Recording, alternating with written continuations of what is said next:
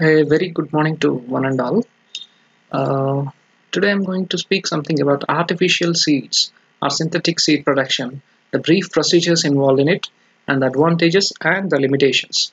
So, artificial seed is nothing but it is a somatic embryo which is surrounded by an artificial endosperm and it is covered with an encapsulated material, so that is called as a artificial seed.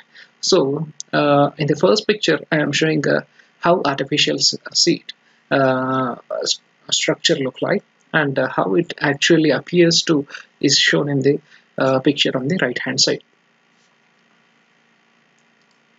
The large-scale production of the somatic embryos and their encapsulation is referred to as artificial seed or synthetic seed production. This is an alternative to the traditional micropropagation for production and delivery of the cloned plantlets. An artificial or synthetic seed is nothing but a bead of gel containing somatic embryo or the shoot bud, and also along with it the nutrients, growth regulators, antibiotics, etc. needed for the development of the complete plantlet from enclosed somatic embryos or the shoot bud. The artificial seeds can be produced by two following ways. One is the desiccated systems, and second thing is hydrated systems.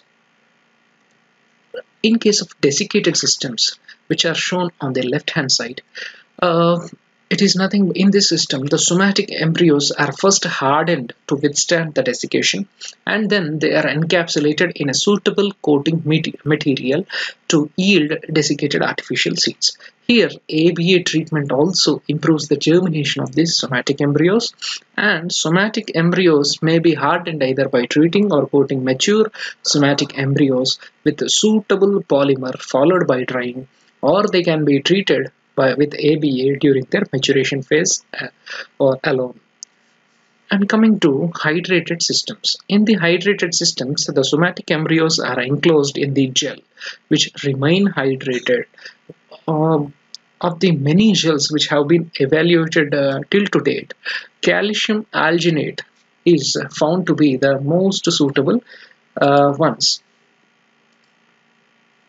So calcium alginate is the best one for hydrated systems. The hydrated seeds are sticky in nature and they are difficult to handle on a large scale.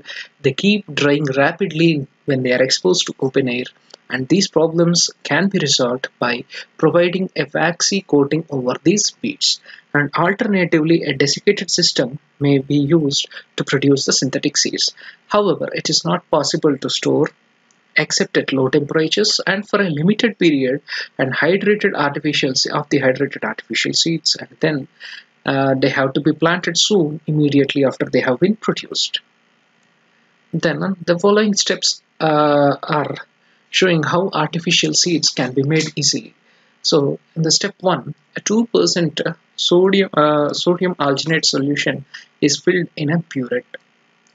Then allow that 2% solution to drip drop by drop into 100 millimolar calcium chloride solution.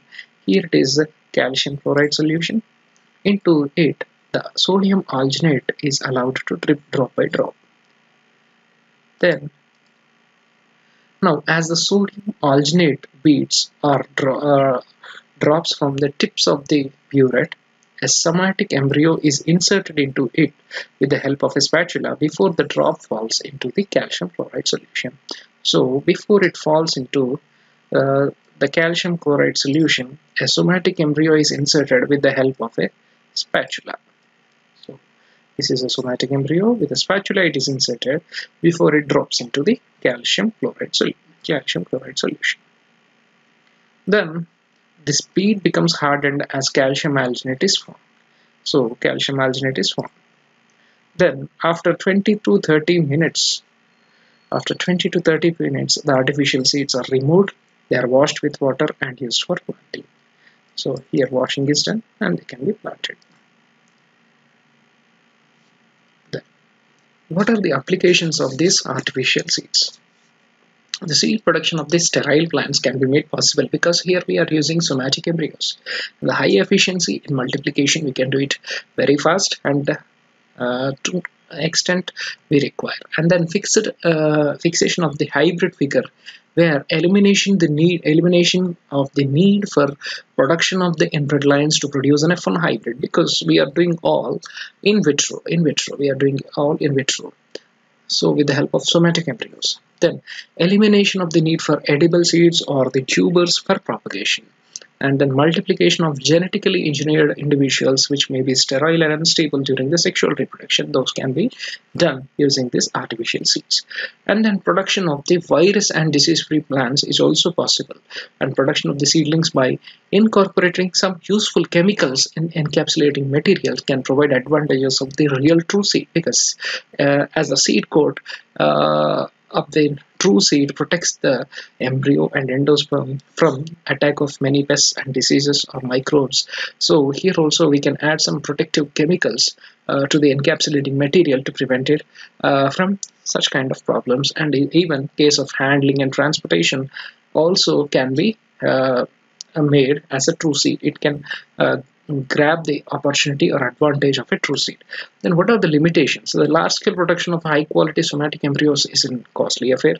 Then it is resulting in poor germination because of a number of reasons, because of lack of supply of the nutrients, sufficient oxygen, microbial invasions, and mechanical damage of the somatic embryos.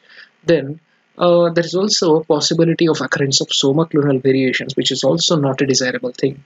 And then special skills are required to carry out this work. So you need a special bundle of skills which are required to carry out this kind of artificial seed production. Now, what are the problems associated with artificial seeds? So these are stable for several months, requires the procedures for making the embryos quiescent and silence. You need to silence the embryos without going for germination or dying. It should stay calm. So that is you need to develop some kind of procedures for it. Then artificial seeds need to be protected against desiccation, and recovery percentage is often low due to incomplete embryo formations or difficulty in creating artificial endosperm. So it's a reality is that you cannot create everything. You cannot create everything. So when you are doing it, you may lack something in the endosperm. So that's a problem. Then embryo must be protected against microorganisms. So there are various kind of invasions, as already told in the previous slides. So encapsulating material can be equipped with some kind of protective chemicals to prevent these microbial attacks. So that's all for this class. So this is all about artificial seeds or synthetic seeds. The take-home message is the most suitable encapsulating material is calcium alginate. That's all. Thank you for listening.